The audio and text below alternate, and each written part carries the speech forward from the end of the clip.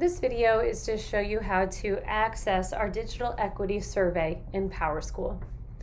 You'll want to start by going to our school webpage, mindenwhippets.org. From there, you choose the school in which your student is enrolled,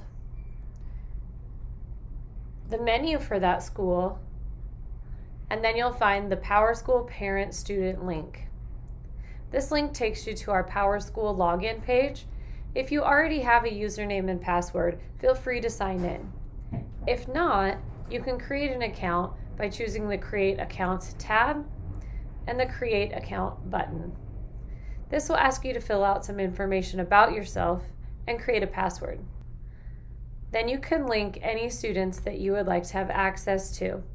You're going to need their access ID and their access password. If you don't have these, please contact the school. We would be more than happy to help you set that up.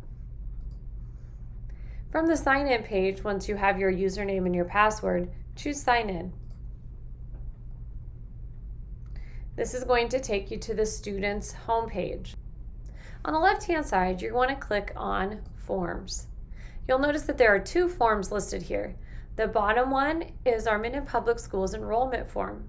If you had time, we would love for you to fill out this information. But today we're talking about the Digital Equity Survey. We need you to complete one of these for each child that you have enrolled in Minden Public Schools. When you click on the link, it takes you to the survey.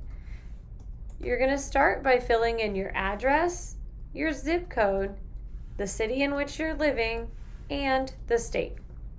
Then you'll notice it says, please hit Add Row to see the survey questions. So we're going to choose the green button.